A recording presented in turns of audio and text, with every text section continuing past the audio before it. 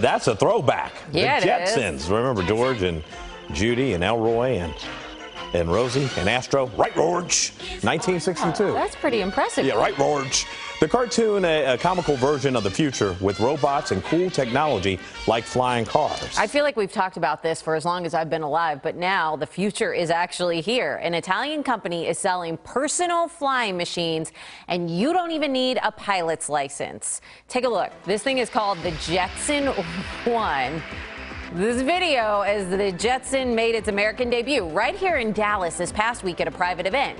Top speed, 63 miles per hour. It can fly up to 1,500 feet, and you only need a few hours of training to learn how to fly it.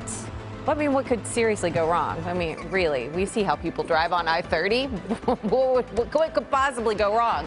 The Jetson 1 costs about $98,000, so a bit on the pricey side. But hey, it's available for order with deliveries expected to come next year.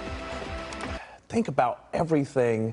That's cool technology. Shows where we're coming. But where are you flying to? How many are in the air at one time? Who's trafficking that? What about planes that are coming down? I don't know. Lots of questions that we'll have to find answers for. We'll be right back.